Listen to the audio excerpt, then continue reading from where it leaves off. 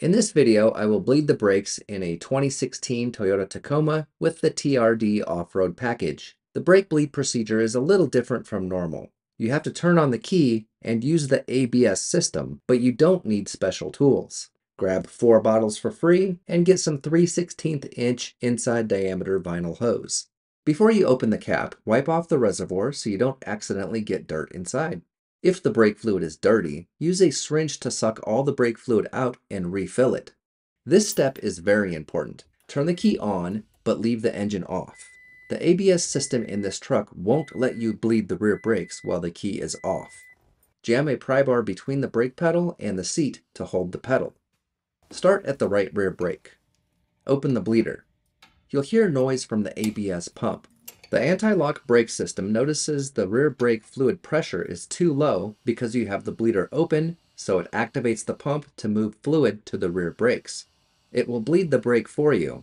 Bleed the brake until you see clean fluid coming out and no air bubbles. Close the bleeder screw. The ABS pump will stop. Refill the brake fluid between each step. If you let it run dry, you'll get air into the ABS system and it will be very hard to get it back out. Don't worry about the fluid level, just fill it to the top. The key should still be on with the engine off. Open the bleeder screw for the left rear brake. The ABS will make some noise and brake fluid will come out. Keep the bleeder open until you see clean fluid with no air bubbles. Close the bleeder screw. The rear brake bleed is done. Remove the pry bar from the brake pedal and turn the key off.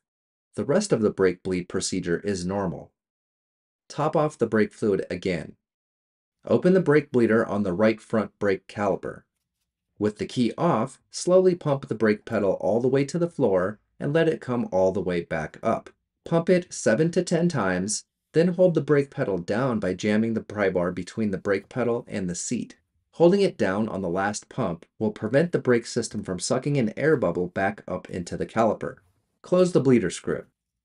Refill the brake fluid again. Now open the bleeder screw for the left front caliper. The key is still off. Slowly pump the pedal 7 to 10 times and jam it down with the pry bar on the last pump. Close the bleeder screw. The brake bleed is complete. Refill the brake fluid to the max line. Check all 4 bleeder screws to make sure they are tight. Spray the brake with alcohol or water with dish soap to clean up any brake fluid you might have spilled. When you're done bleeding the brakes, you should have a nice, firm pedal. If it's soft or the pedal goes too low after a few pumps, bleed the brakes again.